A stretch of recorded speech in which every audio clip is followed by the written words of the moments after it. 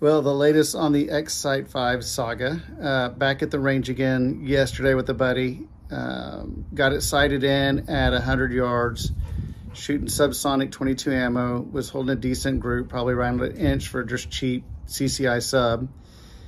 Having a blast with it, took a break, powered it off, came back, powered it on, started shooting again, and I wasn't on paper. Took me a minute to figure out what had gone wrong. Check the mount, check everything, was all nice and tight. Looked through the sight.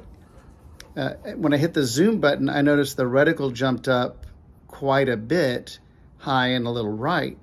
What I realized was happening is when I power the X Sight on, the reticle goes back to its default position until you hit either zoom in or zoom out, and then it moves back to your sighted in position. So again, if you weren't aware of this, you waste a lot of ammo trying to figure out what is going on. Look in the comments, you'll see kind of my whole list of issues that I've had. I've outlined them.